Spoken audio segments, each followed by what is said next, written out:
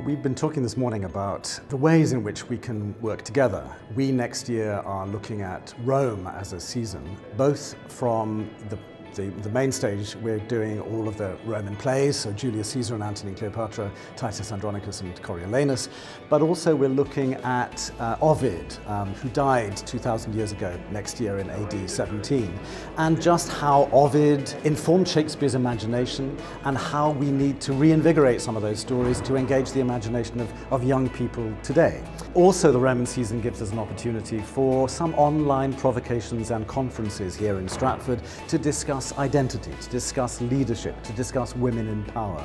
And we were basically extending that invitation to the conference to participate with their state school partners and engage, continue to engage with us. We feel that it is really important that seeing Shakespeare live and expressing some of the rehearsal techniques that we use in the rehearsal room, in the classroom, that we can inspire in pupils is a very important way for the health of our culture, the health of our civilization. Is, you know, it's our interest in the arts is an index of just how civilized we are. I'm really happy to hear that creativity is the theme of this conference, because creativity in a way is what's most under threat. It's the most hard thing to define in terms of bids to government and to make the case for why studying Shakespeare is in fact a passport through your life, why studying Shakespeare can give you the tools to engage with other elements of your life, why Shakespeare and the arts generally